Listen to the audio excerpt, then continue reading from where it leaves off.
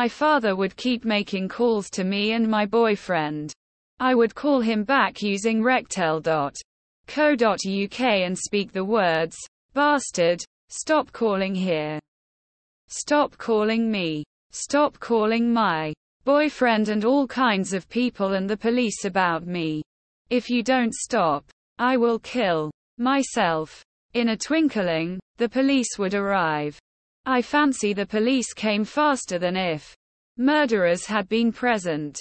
They would force me to get into an ambulance, and threaten to drive me to jail if I did not cooperate, even though nothing was wrong with me. You have a legal right to refuse to board the ambulance, but if you refuse, we will put you in jail, the cops would say. Would it have been legal to put me in jail for refusing to board an ambulance? I doubted it, but realized these were the police. If they wanted to put me in jail, they would make up lies about me, so that jailing me would become lawful. If more than one cop told a lie about me, that would become an absolute truth that could not be overcome in any court of law.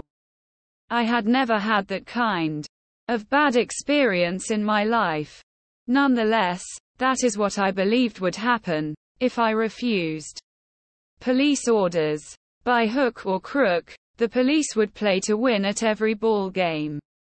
With huge and nasty fellows towering over me, I gave them no opportunity to hurt me any more than asking me to board an ambulance. The paramedics knew the police had called an ambulance, so they transported me quietly, without getting angry with me for using an ambulance while hale and hearty. When I arrived at Accident and Emergency Hillingdon Hospital, I would be seen last. The doctor would take my blood pressure and temperature, and then I would take a bus home late the same night. I have a thick binder from the Pembroke and one from the police, making a subject access request from two different departments of the same incidents. I also have a third binder of hospital visits. The Pembroke binder has reports of Pembroke men coming to my door and banging it and all kinds of catty remarks, plus they were misrepresenting to other departments as if I was engaging with them.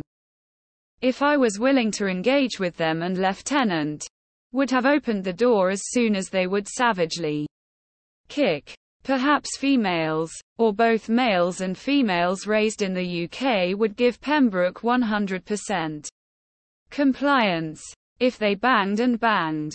I knew my legal right to refuse. At some moments, they kicked so hard I felt worried something might happen to the door. But no, they were not the police. There would be serious trouble if they broke the door. My boyfriend had given permission to ignore the terrifying banging, taking that small risk of door breakage. In cultures where I had lived before the UK, 2004 to 2018, women existed who would refuse things like that. The sequence of events I have detailed about above were my call to my father, as detailed above, followed by the arrival of the London Metropolitan Police, them forcing me to board an ambulance which took me to Hillingdon Hospital Accident and Emergency, my waiting till late at night and going home after briefly meeting the doctor. These events, which started and ended on the same day, involved only the Met Police and Hillingdon Hospital Accident and Emergency because Pembroke staff did not work at any hospital. The Pembroke, however, were able to write comments about these events they did not attend. The hospital reports were commented on by Pembroke. The Pembroke did not work for the hospital or police force. They did not work on either of their premises. The Pembroke were not involved in this sequence of events, and they did not attend these events and were not called. The Pembroke Mental Health Centre, which only received these incidents as hearsay evidence, functioned as a sort of godfather to my hospital reports. which were about a visit to the accident and emergency of Hillingdon Hospital under the above-mentioned circumstances. It may be that Pembroke was an interested party in my police-ordered accident and emergency visits, so they were sent my incident reports by police and hospital to write comments. It is not clear if their comments were relevant, but I suppose they had the right to add their own comments. Once Pembroke had written on my medical record against my age the words and quot, Prime Minister and quot, and close to religion the word and quot, Hindu and quot. The Pembroke, who had been told by my parents that I am a Hindu, believed I was psychotic to believe otherwise. They wanted psychiatrists to imprison and deport me for the psychosis. The Pembroke male staff were kicking and banging on the door when I was alone at home.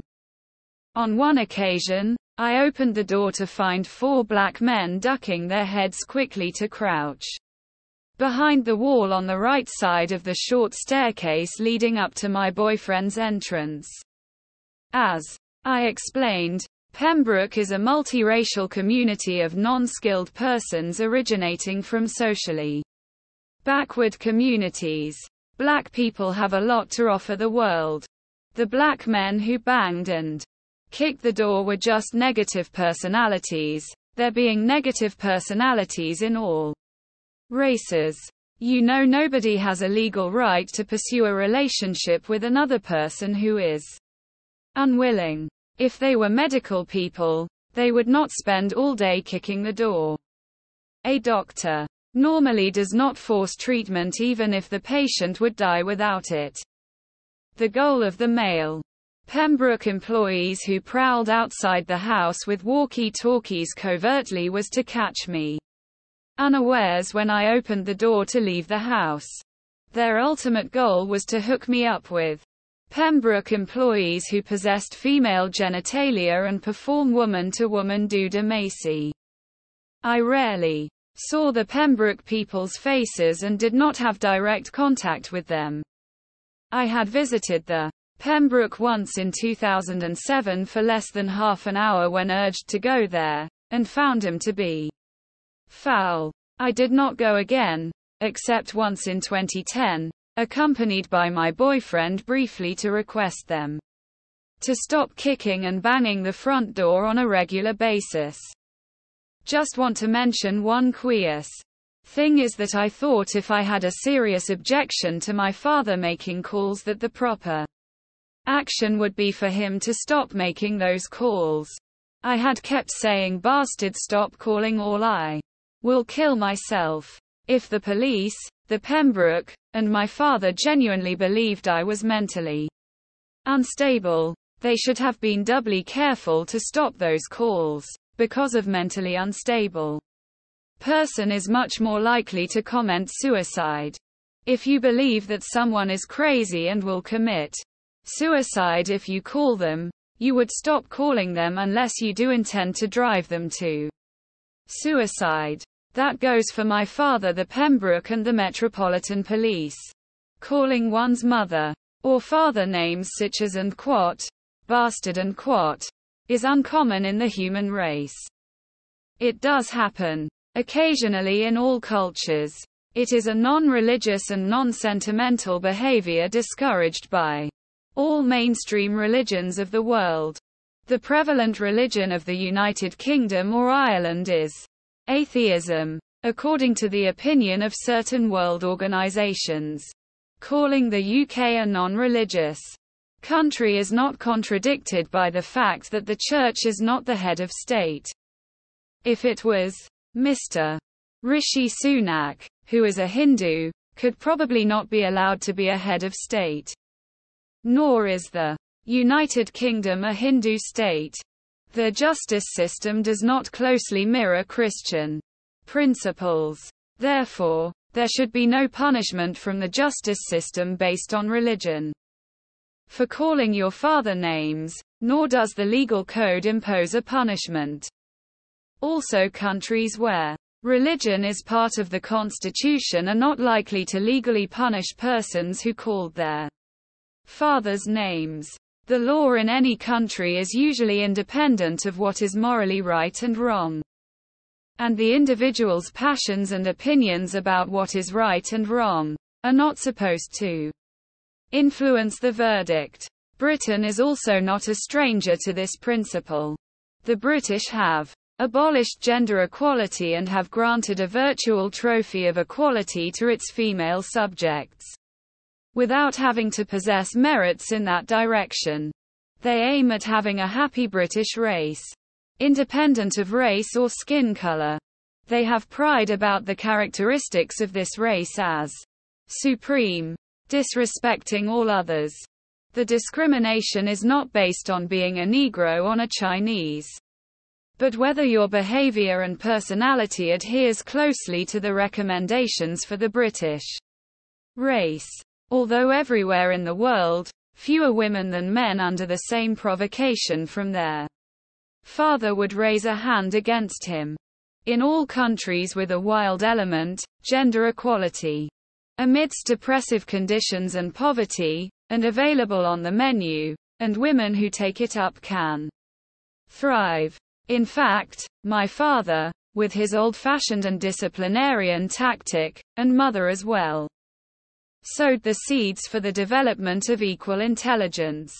I feel it is British custom to punish terribly gender-equal behavior of women so that their prototype for a woman, who lacks those brain reactions of anger and frustrations normally experienced and socially acceptable for males.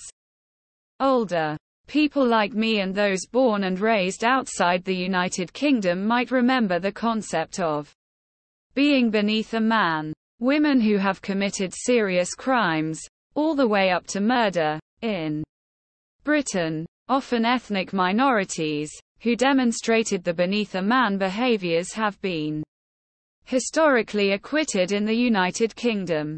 You can understand why I am punished by British justice for calling my father bastard. Hell hath no fury more than a woman scorned. This refers to anger, not just behavior. So also many people in the UK feel tremendous anger towards such behaviors. It is also comparable to India's honour killings.